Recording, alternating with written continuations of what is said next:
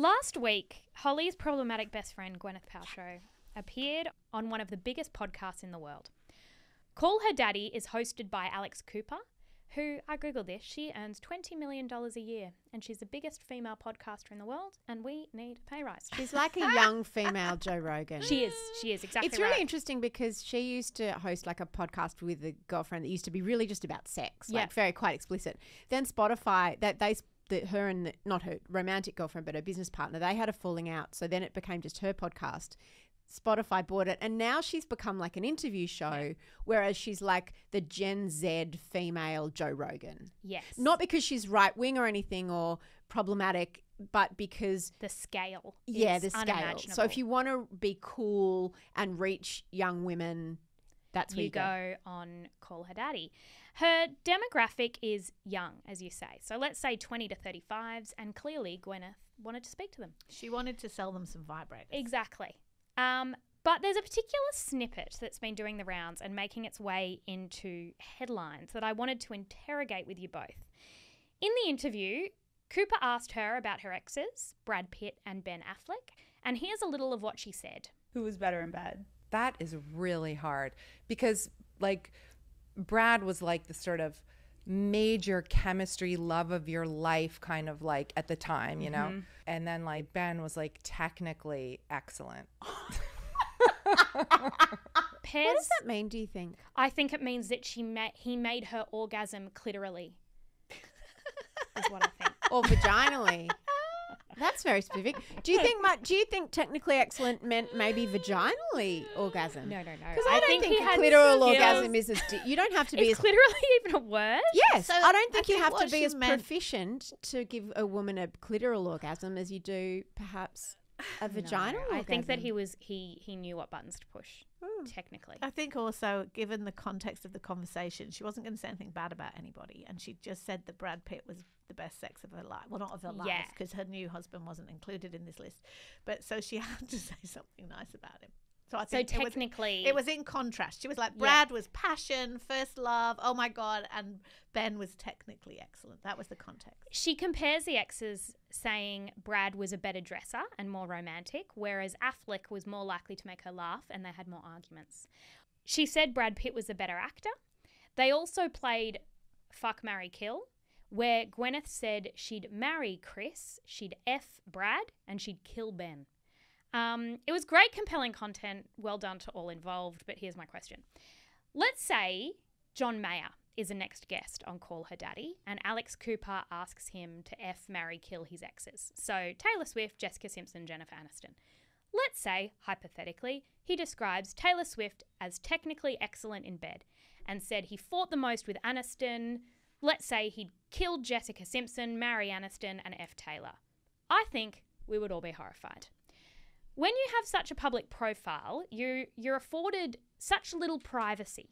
And my question is it really appropriate to sit on a podcast and play games like this? Oh my God, it Jessie feels Stevens. very exposing, reductive, and I reckon it changes how you see them. Holly, what do you think? I think that's the point. She wants you to change Yes. how you see her. I don't like it. Because No, it changes how I see Ben Affleck and Brad Pitt, who weren't in the room. I'm sorry, yes. so But that's her story to tell. John I Mayer disagree. has been on Call Her Daddy, and he did talk about his exes, but he has also learnt quite a lot of lessons about not talking about his exes sexually in this explicit manner, because famously he called Jessica Simpson sexual napalm. We didn't like that. We didn't, and she really didn't like that. I thought that was a compliment, but I read her memoir recently and there's a lot of chapters about how upset she was about that. I still can't quite understand, but I think it's rooted in her religious upbringing. It and changed her brand. It It's- changed her brand without and, her consent. And this is why I would argue it's not the same, right? Because the reason Jessica Simpson hated that is it sexualized her enormously, and suddenly men are yelling at her in the street, and everybody wants to, because they're like, they want to have sex with her.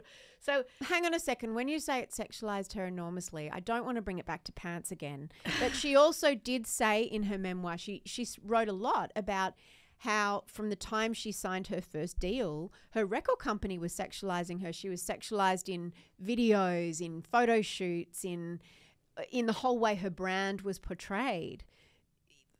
Totally. So I don't think it's fair. I don't think that's quite right. I don't think she had a choice. I think there's a difference. I think there's she wasn't Charlotte Church. She wasn't Charlotte. Sorry, I could say it again.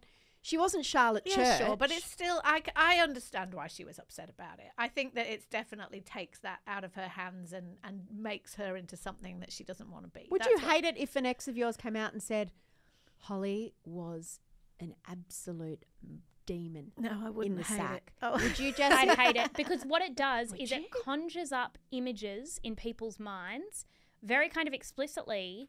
And my family can hear that. Well, yeah, that's the other reason why Jessica Simpson hated it. She was like, but back to Gwyneth, right?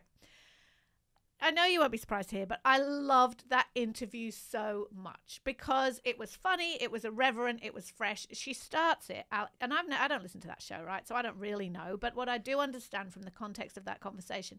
So Gwyneth's there with her daughter. She brings Apple, and Apple says to Alex Cooper, "Go hard, roast her, ask her everything," right? And so Gwyneth's like showing off a bit to her daughter.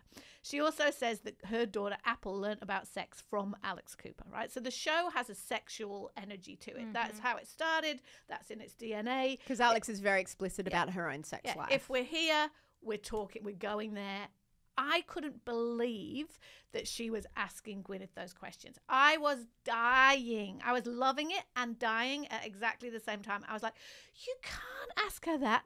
And I reckon she handled it when you actually listen as well as you possibly can, because she didn't say anything mean about anybody. She only gave compliments. You know what I mean? So Holly, she made a big point of saying that she didn't want to kill any of them. You blah, know blah, so blah, much blah, better than this. It was all planned. Yeah, of course, but I loved it. I loved it. Oh, I did too, but it's not. And I felt the same way as you. I was like, I think she handled it as well as she could.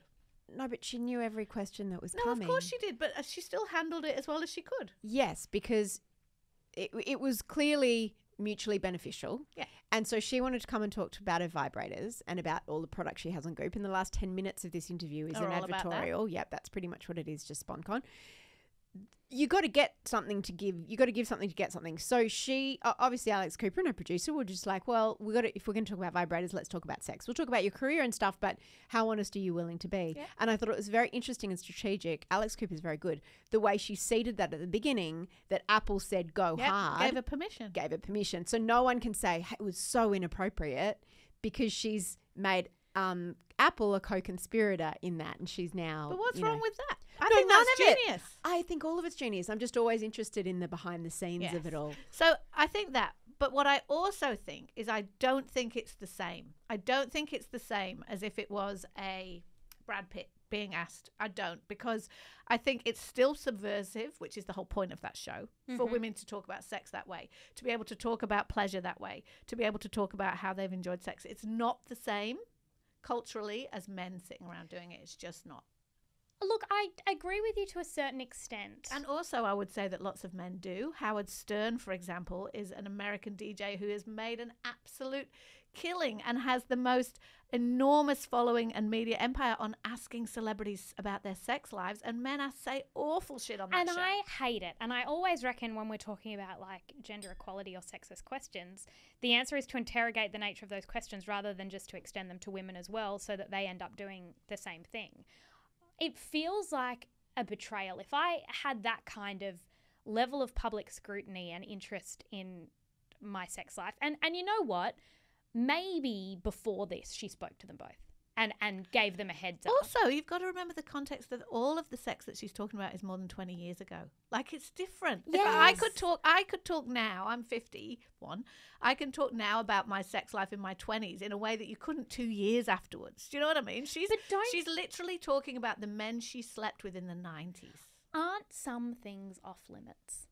Like, aren't some Not things... on Call Your Daddy. I don't call her daddy. When you've had sex with Brad Pitt, like these poor famous people that are just trying to have some private experiences and private relationships, and then she's being interrogated. And as you say, 20 years ago, like, I just feel like it's a real betrayal and invasion of privacy. Actually give away anything. Do you know what I mean? That's why the skill was in this, because Mia's right. It's very strategic. All she really said is that Brad is a great guy and he was a big love and he was good in bed, and Ben was complicated. That is basically what she said. And I'm glad I married Chris because I got my beautiful children. Like, none of that is controversial or anything that anyone doesn't already know. The only thing I think that would sting is that she said Brad was a better actor than Ben. Yeah, he wouldn't like that. I think the rest of it, all of her exes would be pretty chuffed. And ultimately, in the F, marry, kill game, she did say she'd kill Ben Affleck. That might hurt. Well, but she said 25 times beforehand, I don't want to kill any of them. I don't want to kill any of them. And Alex Cooper goes, okay, we're not really saying kill. You know what I mean? Like, there's context to this. We don't just take it on I its reckon face. she made Ben Affleck I don't think she meant like, I would like to kill him. Sound a bit grumpy, and like she had this big love with Brad, and, you know, maybe Ben maybe was good with his... cheated on her. Who knows? I know, but even that, it's like, I don't want to know it. I just felt wanted like it to was know icky. every little bit of it.